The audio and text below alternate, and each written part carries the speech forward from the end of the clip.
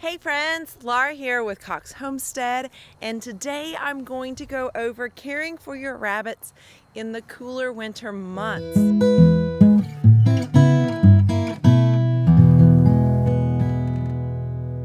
Now, it's not necessarily a cool winter day here. We are still in fall, but last week we had freezing temps. In fact, we had a day in October with a high in the 40s, which is rather low for us here. We had our earliest frost on record that I recall since I've been gardening and homesteading, so we are thinking ahead and preparing already now for what we'll be doing for the winter months. Last year, I made the best decision I've made in keeping rabbits so far, and that is I went to Rural King and bought heated waterers. They were a game changer. Let me just tell you, instead of having to come out 2 to 3 times a day to make sure my rabbits had water, all I had to do was spend $20 bucks. I think I got them for 20 bucks. Plug those bad boys in and they had water all winter long. It was amazing, a great investment. Remember, time is money and money is time, so it is a huge time saver to invest in those heated waterers. I will leave a link to them down below. This is the Amazon link. They are $25 on there. Rural King was selling them for $20. Not for sure if they still have them or what their stock is on those at the moment, but they do work well. Ours lasted all season, and a lot of them we've used even throughout the summer, and they're still going strong and doing a good job with no leaks or anything like that. The only thing I don't love about those heated waterers is you can't get your hand in there to clean them, so you will need a bottle brush to clean them. If you need to regularly clean them, it might be a pain, but if you keep that cap shut, they'll stay pretty clean on their own.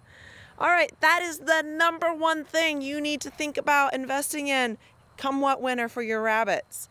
Rabbits are wearing a winter coat. They are actually fare better in the winter months than they do in the summer months. They get really, really hot in the heat of the summer, and you have to worry about them overheating.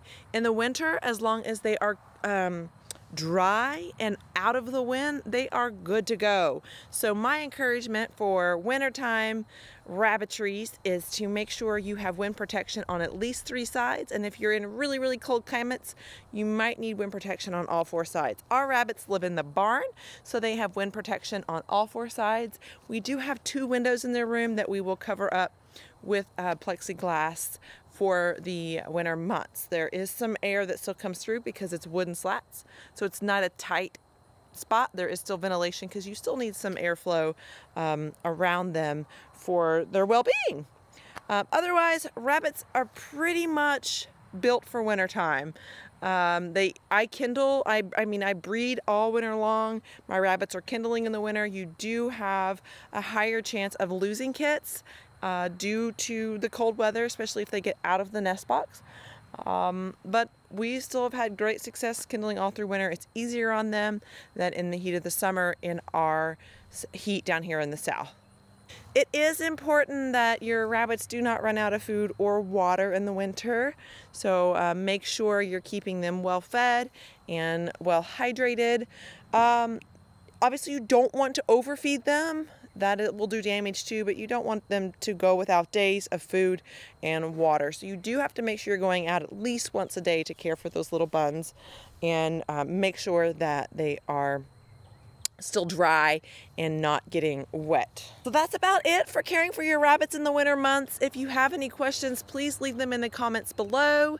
Some ideas if your rabbit cages are outside or your hutches are outside. I've seen people use tarps to wrap their cage in a tarp for wind protection or to hang some tarps around. Just be mindful that whatever you use can and will get urinated on, so maybe avoid wood if you can. Also, wood is a great spot for ear mites to live, so avoiding as much wood as you can directly touching their cage or their wire. Think about something a little bit off of it, maybe a foot off of the cage for that wind protection. And in the meantime, eat more rabbit!